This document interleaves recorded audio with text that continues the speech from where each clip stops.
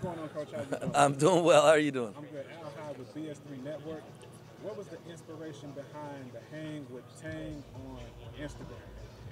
Where did that idea come from? Well, when I got to K-State, I wanted to do something with the students, and our marketing department came up with the idea, particularly a young lady by the name of Ari. And Ari's unbelievable, and she came up with the idea of the purple couch and sit and talk with the students, interview them interview me. And then this year, our engineering students took it to another level. They put wheels and a motor on the couch, and I can operate it with a PlayStation remote control, and has a Bluetooth so I can play music. And now they tell me next year there's gonna have a leg rest so I can like lay back. I noticed that because your Yeah. I could. uncomfortable a little bit. Well, I had to work the core a little bit, but so I'm excited about the future of Hang with Tang. There we go. Now we're gonna turn it into like a reality show coming up pretty soon. No real. Just spending quality time with the students, man. We got the best students in America.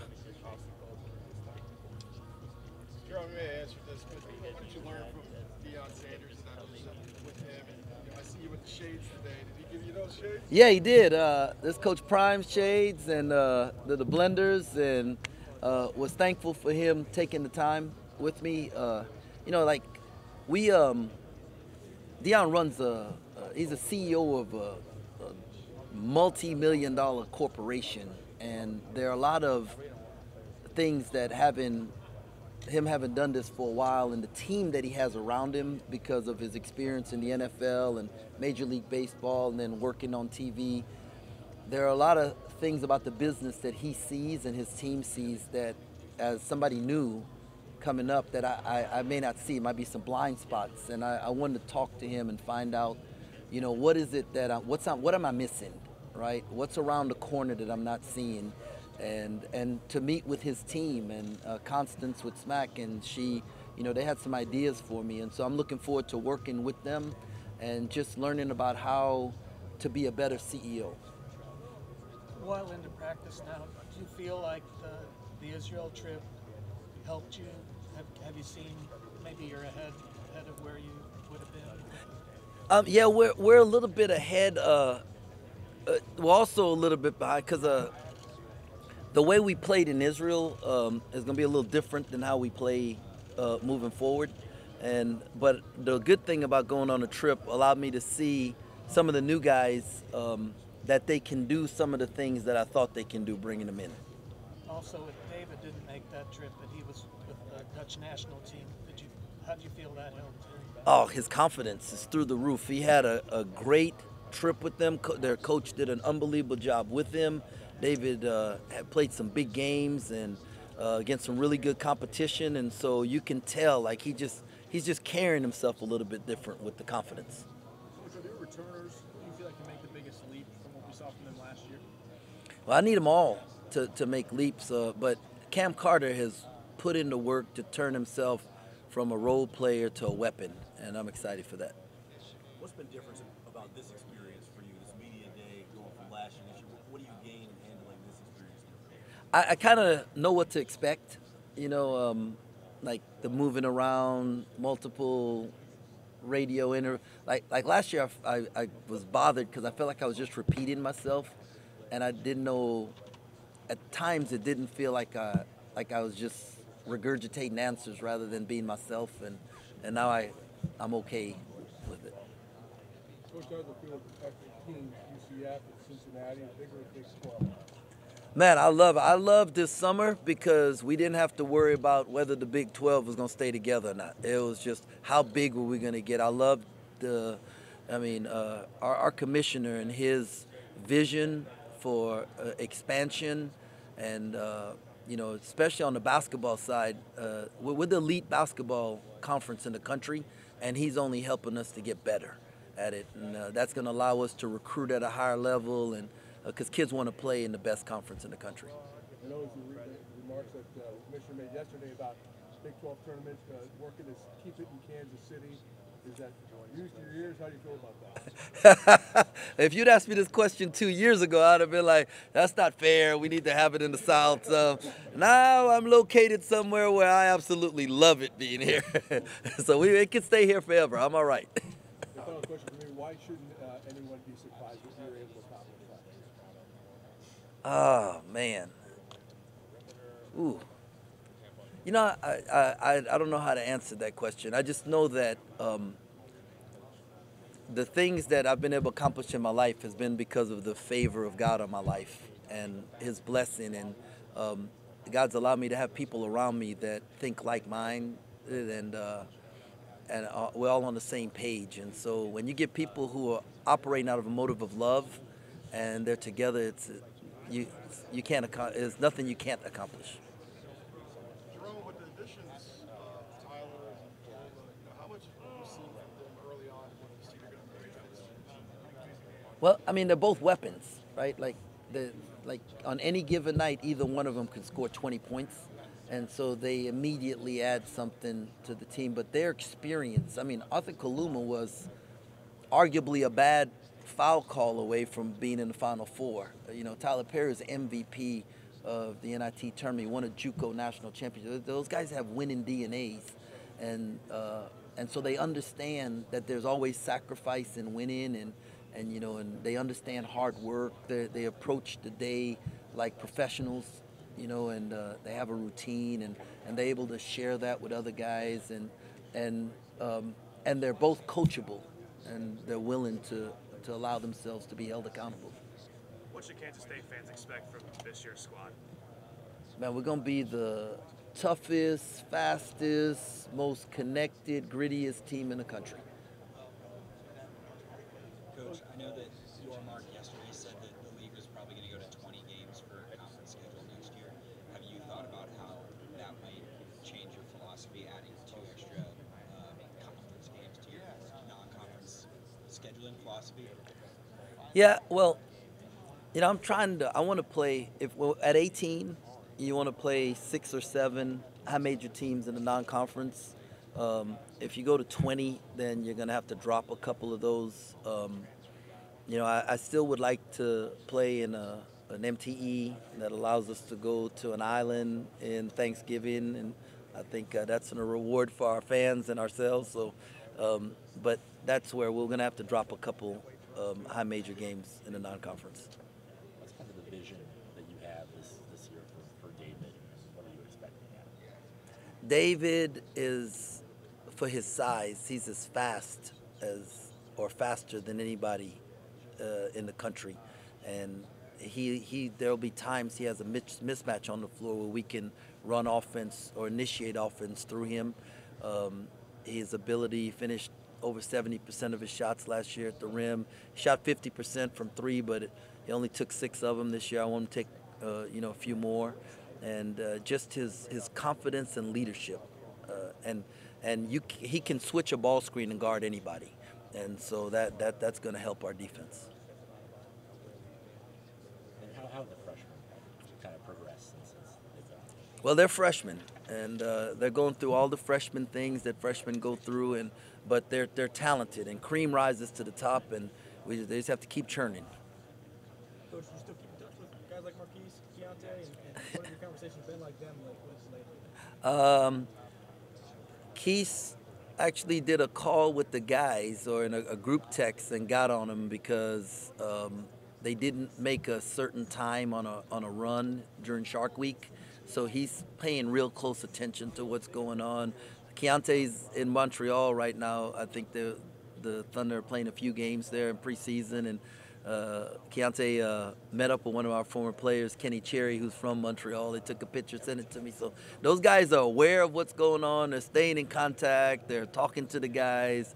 And then all former players think like the coach gets softer the next year. So Shark Week was not as hard as it was last week, and I got to be tougher on them and all those things. So they're funny. Throughout Shark Week, was there anybody on this year's team that stood out to you and you said this guy is just, his work ethic is just unbelievable?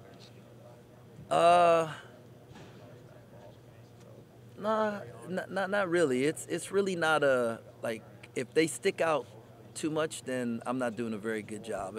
It's really to find out who's your leaders on the team, and that's like Coach Ream always says, applications are being accepted right now for leadership. Coach, can you, for like the casual fan, explain a little bit more about Shark Week for those who don't watch too much Okay. of it? So my really good friend, who's a terrific coach, Alvin Brooks III, right?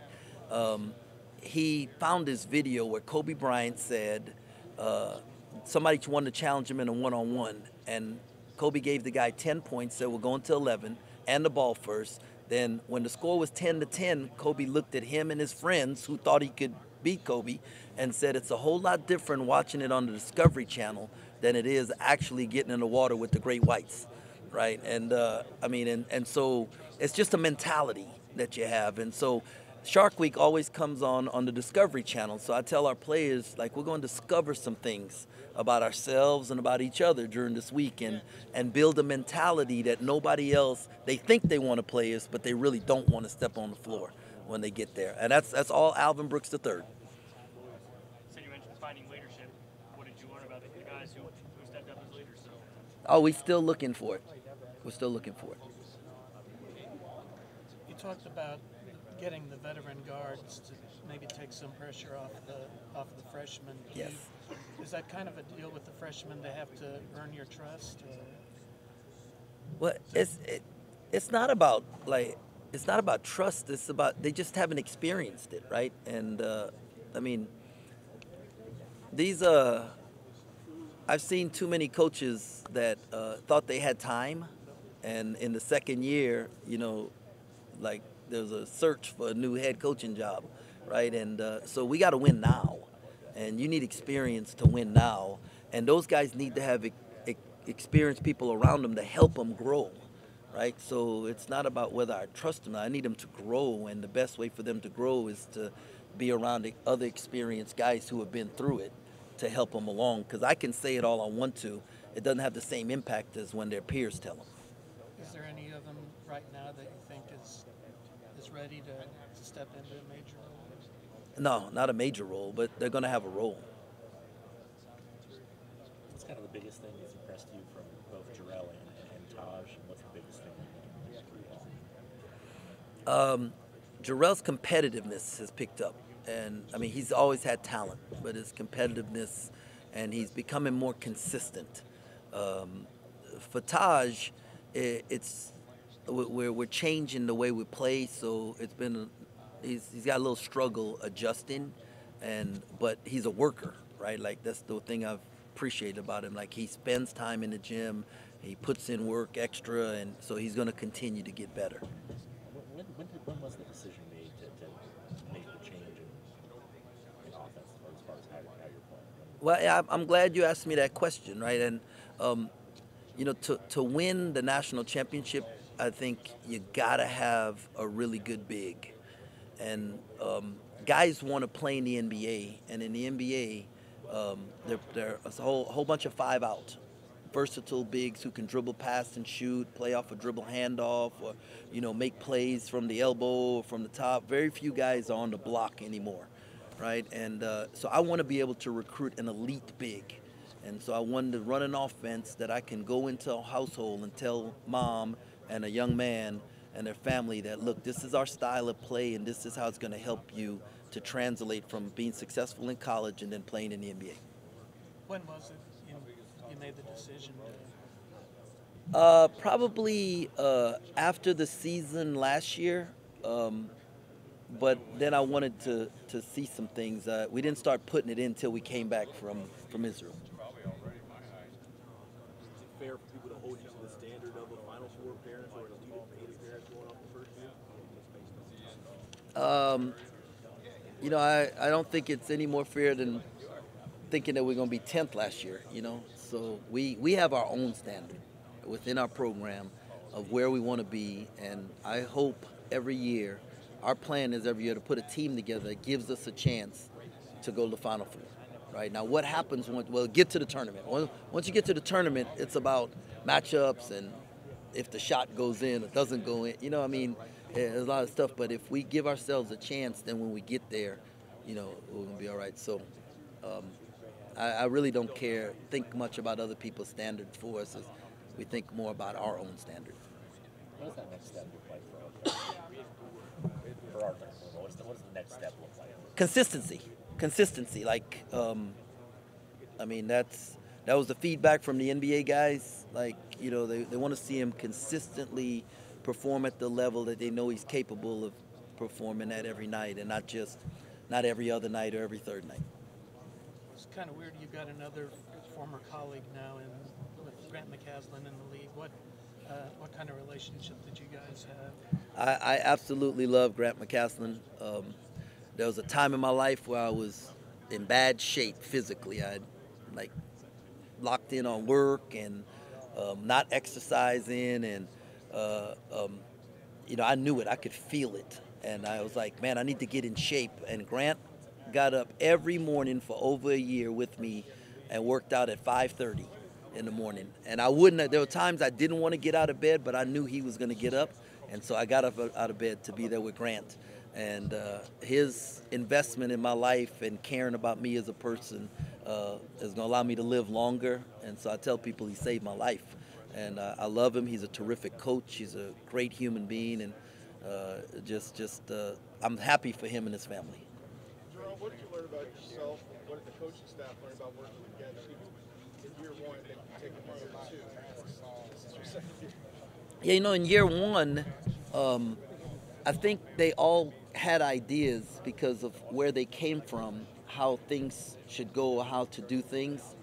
And what we learned last year, what I hope they learned last year, is like how we want to do it. Now it's not like other people's ideas. This is how we want to do it. And so it's more of, we're now doing the things that we believe in, not because they did it somewhere else, but because this is how we do it here and this is how we have success.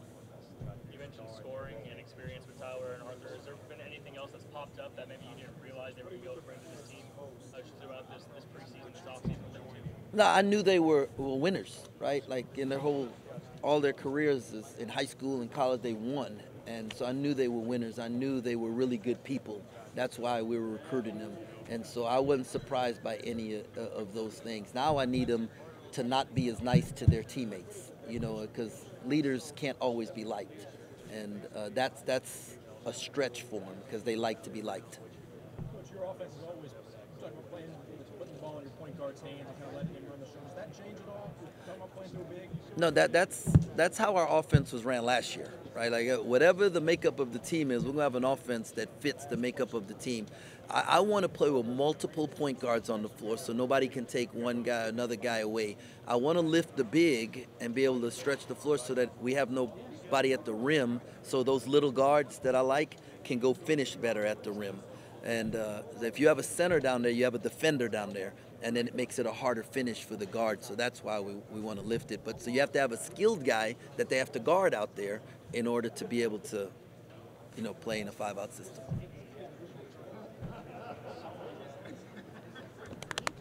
You good? I don't remember if you had answered this in the previous thing, but Dorian, is the redshirt thing resolved? We're working on it. Still working on it? Yeah, still working on it. How is his progress been? He's coming along, man. He is coming along, and God has given him all the physical abilities, and now it's just about work and between the ears for him, and it'll get there. It'll get there. We just gotta be patient. What was your reaction when you saw the schedule come out and there was no trip to Waco for this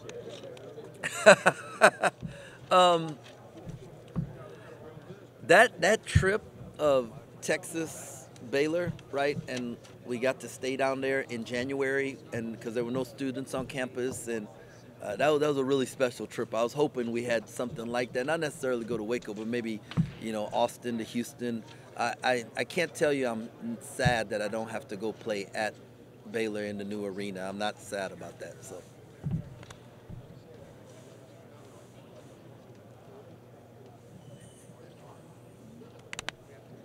Are we on a time limit or a question limit here? Thank you, Tom. Good. Yeah, in the back. Any questions? You want to come up here? Y'all come on up here. We bring the players up now. I get out. Yes, you're done. I'm done. You're done. There we go. Bring in the stars. Ask